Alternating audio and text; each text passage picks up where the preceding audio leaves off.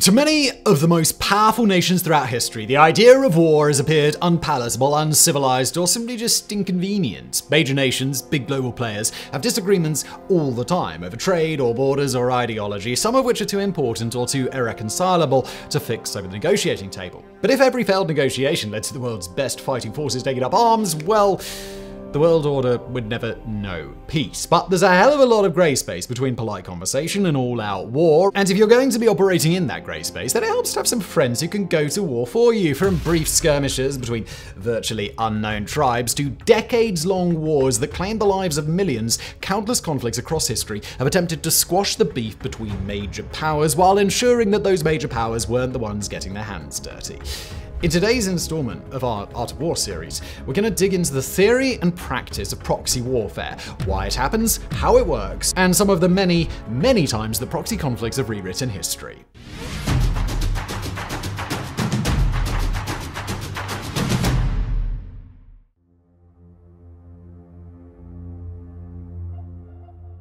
At its most basic level, proxy war is a contrast to a traditional war, a war in which Nation A and Nation B are mad at each other, so Nations A and B gather up their respective militaries and go and have a bit of a fight. A proxy war, then, is a war in which Nations A and B don't go head-to-head, but instead lean on a third party to do the fighting for them. Those third parties could be allied nations, formal or informal protectorates, non-state groups, insurgencies, or even civilian protesters.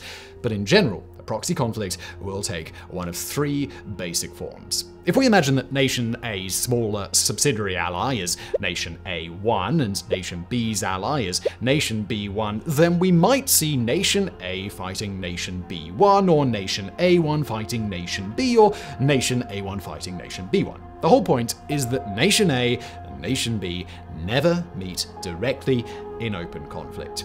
Now, that's not to say that either Nation A or Nation B would ignore a proxy conflict. Far from it. Instead, these major powers partner together with the minor powers. The minor power is the one sending troops into battle, but the major power could be providing anything from financial support to weapons to training to safe haven, or in some cases, taking away their own troops' uniforms and sending them out in battle to help out. Are you ready for heart-pounding, adrenaline-pumping action in a game that takes vehicle combat to a whole new level? Well, look no further than War Thunder, the most comprehensive vehicle combat game ever made. Join War Thunder and embark on epic journeys with more than 2,000 tanks, planes, helicopters, and ships battling it out in dynamic combined arms PvP battles. Every vehicle is a bit of a masterpiece, meticulously modeled down to their individual components, creating an incredibly immersive combat experience. War Thunder's collection spans over 100 years of development, offering intense PvP battles with various immersion levels for all playstyles. And the best part, you can customize your vehicle with hundreds of camouflages, historical markings, and 3D decorators, making each machine truly unique. Immerse yourself in stunning 4K resolution graphics, authentic sound effects, and a captivating soundtrack that brings the battlefield to life. Say goodbye to general hit points. War Thunder's realistic damage system shows exactly what happens to your vehicle when it's hit. And don't worry about complex controls. War Thunder's intuitive mouse aim mode lets you dominate the skies with just your mouse and keyboard. What I love most about War Thunder is the way it seamlessly combines air, ground, and naval combat. It's a bit of an adrenaline rush, and I think you'll love it too. The fire, smoke effects are incredible, the vehicle details, the immersive soundscape, it all comes together to create an amazing game. So, what are you waiting for? Play War Thunder for free on PC, PlayStation, or Xbox using the link below, and if you register using that link, you'll not only get to play War Thunder for free, but you'll also receive a massive bonus pack with premium vehicles, a premium account, boosters, and much more. So what are you waiting for? Join the most comprehensive vehicle combat game ever made. Play War Thunder for free through the link below. Dominate the battlefield. Thanks to War Thunder for sponsoring this video, and now back to it. This way, the major powers involved in proxy conflicts do end up spending their resources on a war, and both sides will typically give their all to attain victory, but neither of the major powers should ever be able to hold each other directly responsible for the damage that the war brings. It's not a secret that both major powers are involved, at least not usually, but that isn't the point. The point is that neither of the major powers actually wants to bear the costs of going to war with each other, but both sides are able to stomach the significant but lesser damage of a bit of a side conflict. conflict. Now, there's a few key reasons why major powers would generally elect to pursue a proxy war. Perhaps the most obvious is that the nation would rather not send its own citizens off to die if it doesn't have to.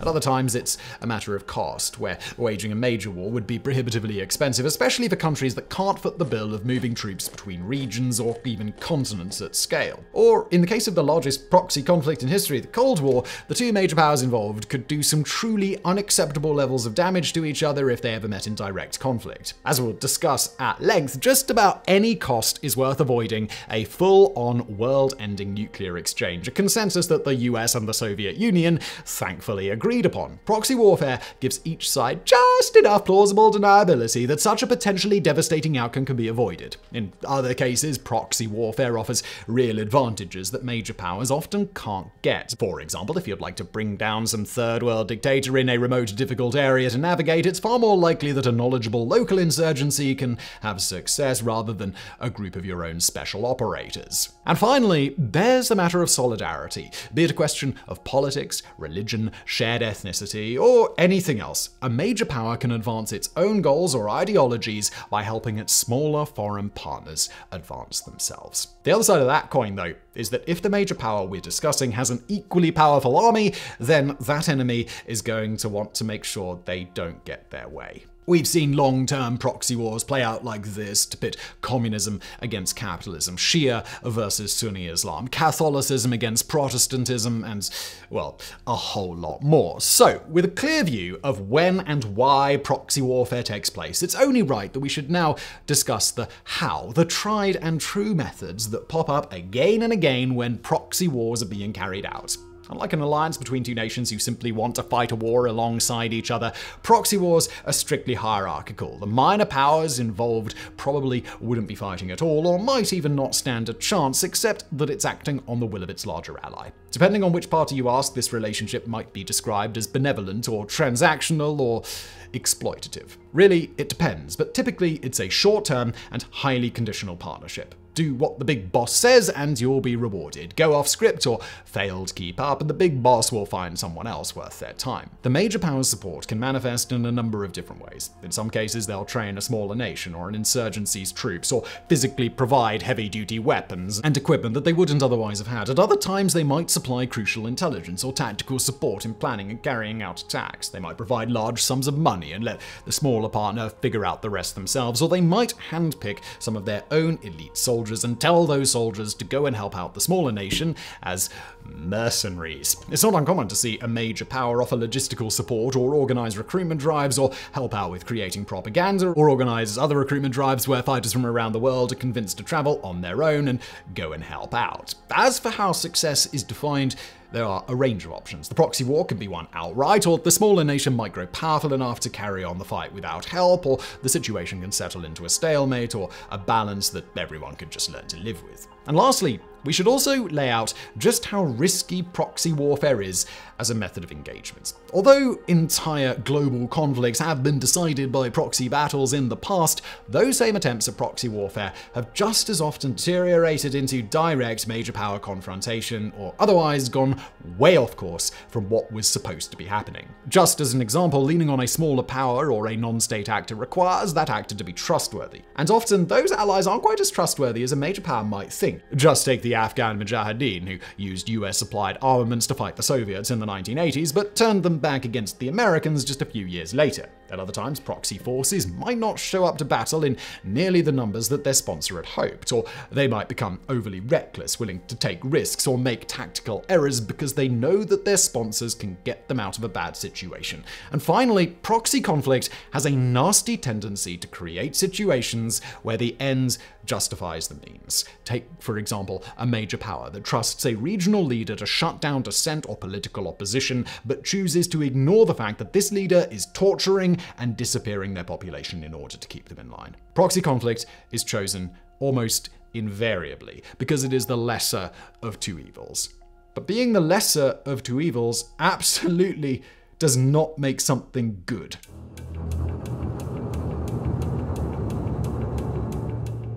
Although we've got a wealth of modern examples of proxy warfare, which we are absolutely going to get to in a moment, we'd be remiss to skip over some of the more ancient examples of the practice. For example, the Byzantine Empire were masters of proxy warfare, which ironically enough has been referred to as Byzantine politics in the past. Rather than attack any of their rivals themselves, the Byzantines had a nasty habit of stoking animosity between multiple rivals at once and then sitting back and sipping their tea nonchalantly while those rivals went to war with each other. Much like modern powers, the Byzantines would then toss a bit of money one way or the other, or enter as peacemakers once the conflict had gone on long enough. Across the continent in Western Europe, the French would use similar strategies to inflame the Wars of the Roses fought between the warring English houses of York and Lancaster. The French king, Louis XI, saw fit to back York in the wars, while his main rival, the Duke of Burgundy, threw his lot in with Lancaster. Although the wars would throw England into chaos, it was largely on the back of foreign aid provided by France and the Low Countries, who were the ultimate beneficiaries of a weakened English crown. The 19th century provided a few significant examples of proxy warfare as an integral part of the broader wheeling and dealing between European powers. For example, in the Egyptian-Ottoman War, Egypt fought with the support of France and Spain, while the Ottoman Empire solicited aid from the British, the Austrians, the Prussians, and the Tsarist Russians in a war that eventually saw Muhammad Ali, not that Muhammad Ali, recognized as the ruler of Egypt. In Uruguay, Samoa, and Sudan, similar battles played out, although the events of the 1910s, namely a global and very non-proxy world war, saw these sorts of conflicts placed on hold for a time. But World War I also brought about the fall of the Tsars in Russia, thus kicking off the first in a long series of proxy conflicts in which Soviet Russia supported communist movements around the world. That first conflict was the Finnish Civil War, in which the Finnish White Guard, backed by Germany, fought to preserve the nation's democratic practice against the Red Guards, a communist paramilitary faction that garnered strong support from the Soviets. After a hard-fought war that saw some 40,000-odd casualties in total, the Finnish White Army was able to overcome the Red Guards, even despite their backer Germany being defeated in World War I shortly after the conflict ended. In the following years, Turkey and Hungary would each have their reckonings with foreign intervention in their homegrown revolutions, but it is the Spanish Civil War that provided an exceptionally relevant proxy war, with the fascist regimes of Italy, Germany, and Portugal throwing their support behind the Spanish nationalists, a rebel faction led by future fascist dictator Francisco Franco. On the other side, the Soviets attempted to support the Second Spanish Republic, with France briefly getting in on the action as well. On the one hand, the conflict was a valuable opportunity for each of these foreign powers to send soldiers to support on the ground. There they picked up experience which would inform their approach to World War II, especially in the case of Germany's Luftwaffe pilots. But far more importantly, Europe's unified fascist powers were able to put Franco in power, and though Franco ultimately declined to join Hitler and Mussolini in World War II, he also took Spain off the board as far as the Allied powers were concerned, making a Nazi victory in continental Europe far more achievable. Again, proxy wars took a backseat during World War II, but it didn't take long for them to begin again, even before the war had even finished up completely. In the Chinese Civil War, the US and the Soviet Union got their first chance to sit on opposite sides of the fence, as Soviet aid helped propel Mao Zedong's Chinese Communist Party to victory over Chiang Kai-shek's US-backed Chinese Nationalist Party. At the same time, the two sides would battle in the shadows over control of Iran, Paraguay, and British Malaya, while the US also had to deal with the combined influence of Yugoslavia, Bulgaria, and Albania in their attempt to help a communist faction take over Greece. In these early years, the Americans and the Soviets would each take wins and losses in a series of conflicts that essentially set the table for what was to come. And the thing that came next was the Cold War, the decade-long struggle between the US and the Soviet Union, which both sides agreed that it was absolutely imperative that they didn't go directly to war with each other.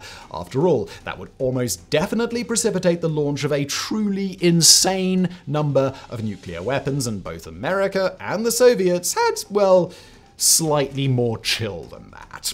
Instead, the Soviets and the Americans ended up on the opposite sides of the Korean War, the Mau Mau uprising in Kenya, the Vietnam War, the Congo crisis, the Ethiopian Civil War, the Afghan Civil War, and a very, very long list of civil wars and uprisings in Latin America. That's not necessarily to say that the US and the Soviets were always on opposing sides, though. They had both supported Egypt in the Suez Crisis against the will of France, Israel, and the UK, and they had worked together to support the 1959 Tibetan uprising against Communist China, although China eventually gained victory there. But by and large, the Cold War was made up almost exclusively of proxy conflicts between these two global superpowers. In some cases, like Vietnam and Korea, American troops ended up fighting on the battlefield directly, opposed not by the Soviets, but by Soviet-backed opposition movements. The same thing happened in reverse in Afghanistan. The Soviets weren't getting shot at by Americans, but they were getting shot at by American weapons in the hands of Afghan militants. But in most of the era's conflicts, both the US and the Soviet Union would throw their support behind opposing sides in civil wars, or a border dispute, or a recently inflamed but very old cultural or tribal disagreements. Those sorts of engagements were far lower impact, generally involving the loss of a lot fewer lives, but they were far greater in number than the instances where either American or Soviet troops were drawn into battle directly. Just as important were American and Soviet efforts to prop up various dictatorships and regional allies to ensure that certain parts of the world remained under their control. For example, the United States spent the 1970s and 80s orchestrating Operation Condor, a coordinated intelligence-sharing effort that allowed authoritarian regimes across Latin America to hunt down dissidents on each other's soil. Likewise, the Soviet secret police spent decades hard at work trying to root out any American attempts to subvert their authority on Soviet soil. As such, the conflict between the Americans and the Soviets was largely decided by the results of their proxy wars, with the United States proving able to weather a war of economic attrition, while the Soviet Union ultimately collapsed under its own weight. But, alas, proxy warfare didn't end when the Cold War did. Instead, the sovereign state of Russia largely pivoted into the major power vacancies that the Soviet Union had left behind. In the 1990s, NATO and Russia ended up on opposing sides of the Georgian Civil War, and each side did quite a bit of puppetry behind the scenes to figure out where exactly each new post-Soviet state would align itself. During these years, Russia, Ukraine, and Greece also entered into a sort of proxy war with Turkey, Pakistan, Iran, and Saudi Arabia, who had chosen to put aside their differences and fight toward the breakup of Yugoslavia. Pakistan and Iran also ended up facing off against Russia during a civil war in Tajikistan, while the US and France ended up being major players in major conflicts in Congo, Nepal, and on the Ivory Coast. Rounding off our historical examples, the first Libyan civil war in 2011 was practically the proxy war to end all proxy wars, as a massive US-led global coalition sought to support the overthrow of Muammar Gaddafi, and a smaller, more ragtag coalition of mostly leftist states worked unsuccessfully to keep the mad dictator in power.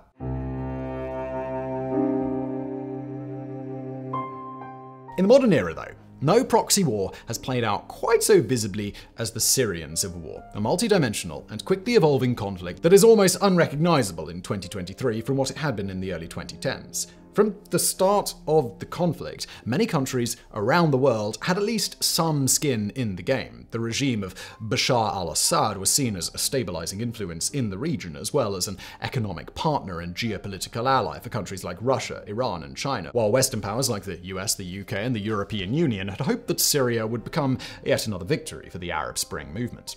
But since then, the innumerable Syrian factions on the ground and the military contributions of foreign nations have turned the Syrian civil war into a conflict that, at times, has seemed to only nominally be about deciding the fate of Syria. Instead, it's been a forum for US-backed militias to clash with Russian-backed ones, for Israel and Iran to do much of the same, for Turkey to force the world to take sides in its long-running conflict with the Middle East's Kurdish population, and for disputes between secularist and Islamist governing principles to be settled with blood. The rise of the Islamic State in Iraq and Syria has just muddied the waters further, as the many proxy wars going on in Syria had also to take place against the backdrop of a very real, very direct war against the Islamic State. Overall, the civil war has appeared to resolve mostly in Russia's favor, with the Assad regime seeming to be on the precipice of victory at the time that the script for this video was written. But this has been at the cost of millions of dollars per day for Russia, and on the occasions when Russian forces have clashed directly with the Syrian militias that opposed them, those battles have resulted in thousands of dead Syrian civilians, including, by some estimates, nearly 2,000 children who were directly killed by Russian forces. Many of the Russian troops who gained experience in Syria now fighting Ukraine, either for the Russian military itself or for the paramilitary Wagner group. Then there's the second Libyan civil war, which, despite being the quieter of the two conflicts as it raged alongside the Syrian civil war, has been even more of a geopolitical mess than Syria ever was. We've done a separate video on this channel detailing the wars in Libya, so do check that out if you'd like to learn more. But to put it as simply as we can, Libya's precious oil reserves have prompted most of the world's major military nations to pick a side.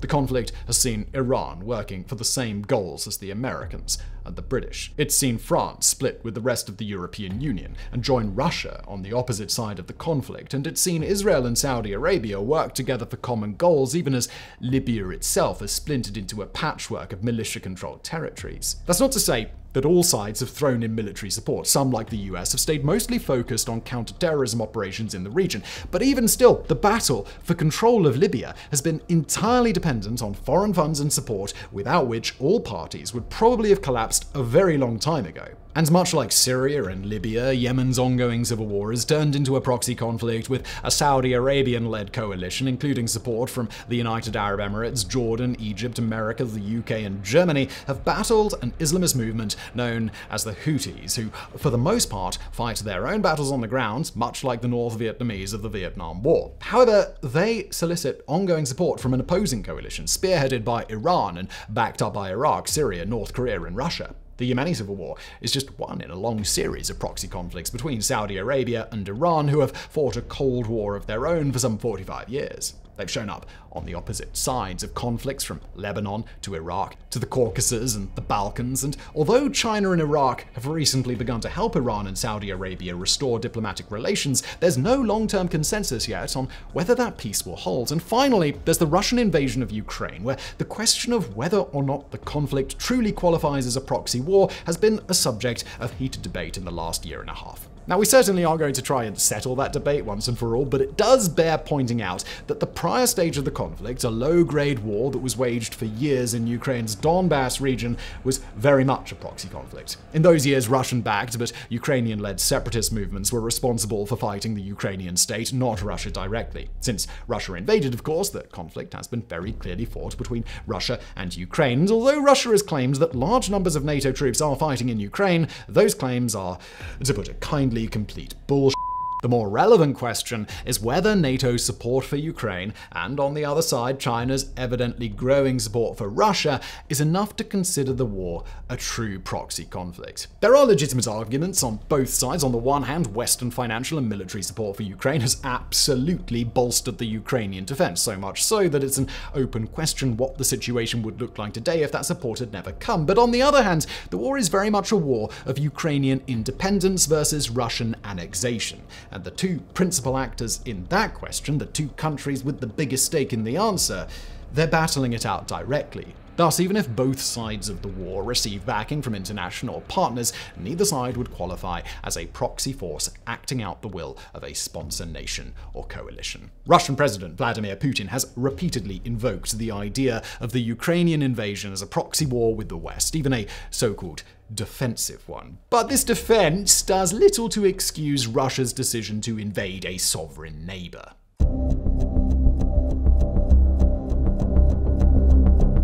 As major and regional powers continue to grow more and more militarily fearsome, the question of proxy warfare has become increasingly pragmatic in recent years. Although it's still regarded as a low or even shameful form of warfare in some circles, other experts have advocated for a more focused development of proxy warfare doctrine from Western nations. Basically, the thinking goes that as the world's advanced militaries become more and more capable of doing massive damage to each other, proxy conflicts actually get more and more attractive as a less devastating alternative. Following from that, if nations are going to keep engaging in proxy warfare, then they should at least have guiding principles and doctrine prepared for when they do so. As our recent historical examples have made clear, the world certainly isn't at a loss for good proxy war tactics, but there's a lot of room between what we've currently got and a world in which powers like the US or the European Union develop proxy war skills as robust as, say, Iran. There's also potential for this to develop into yet another arms race, if you'll accept a fairly loose definition of the term, as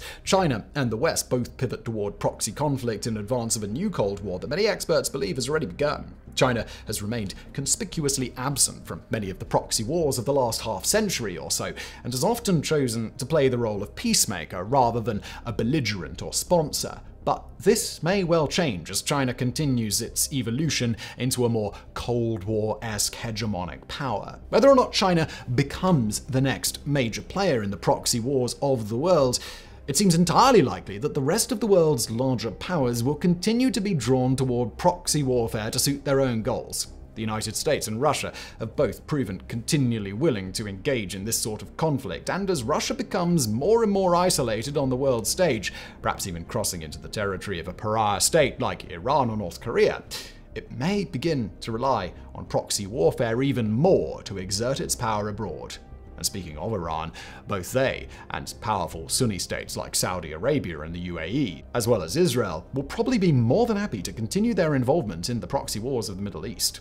No matter which way you slice it, proxy war has been an integral part of both the Cold War world order and the post-Soviet state of affairs that we find ourselves in today.